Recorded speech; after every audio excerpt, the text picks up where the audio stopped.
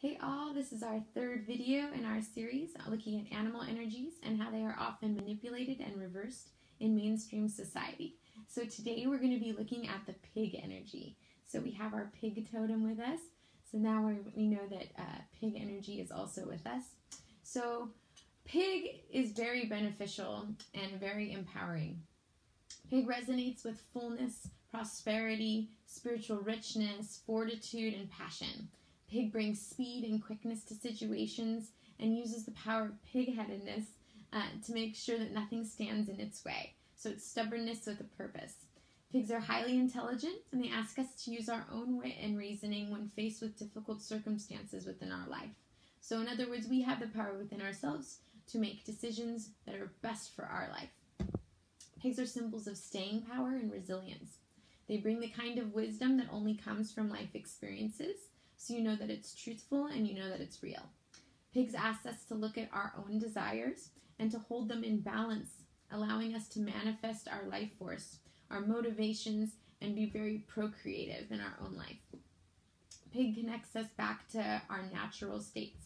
So pig reminds us that we are also animals and that we belong in the animal kingdom, not separate from it. And that is where a lot of the disconnect and disharmony comes from within our own lives. Funnily enough, pig is a symbol of material wealth, money, energy, and balanced finances. So this is the reason why we're told to keep money in a piggy bank. Because even though mainstream society doesn't usually realize it, that is the reason, and pig attracts that type of wealth and uses it as a supportive energy for money energy. Now when we look at how pigs are perceived in society, we can see it's a stark contrast from these truthful wisdoms that pig actually brings.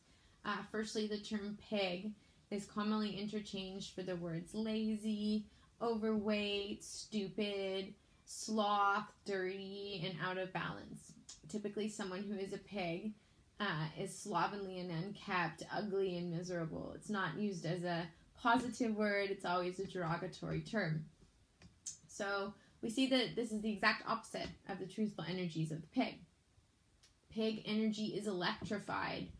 It calls you to action, calls you to motion. It asks you to get moving and to follow your passion.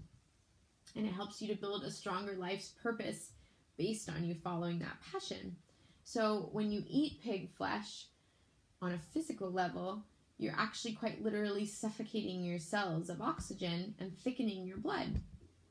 So this is going to physically induce lethargy, sickness, energetic disease, catatonic states, and it's the precursor to all of the illnesses that are plaguing us, humankind, basically, heart disease, cancer, just to name the two top killers.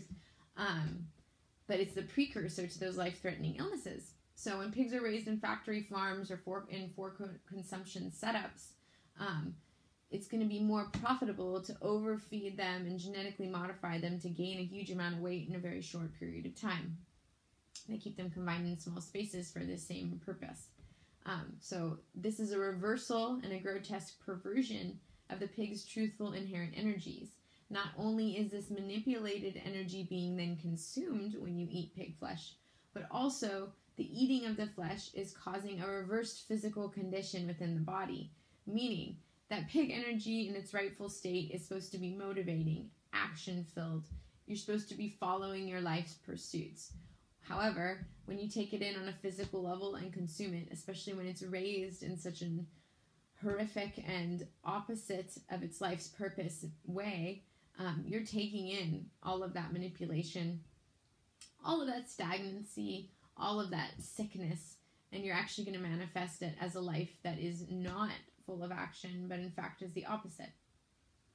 So it's a horrible corruption of the wisdom of the pig. And unfortunately, just like the chicken and the cow, pig is used as a weapon against humanity. So not only is humanity as a whole suffering just from interacting with pig in this way, ignoring its truthful wisdoms, and then consuming its flesh after it's been horribly abused and tortured. Basically, it's hurting humanity, but also hurting the lineage of the pig energy. Because pig was never meant to come here to hurt us. They were meant to come here and to deliver some very truthful information that needs to be learned within our life cycles. So I hope you all learned a little bit more about the pig and have a little bit more respect for how important it is that we start changing some of these factory farm situations and some of our eating habits. So I hope everyone has a great night. I've got 2 more videos to post up as well, and I hope everyone set their new moon intentions. All right, so thank you to the beautiful pig, and thank you to you, and thank you to Gaia, and I will see you soon. Thanks.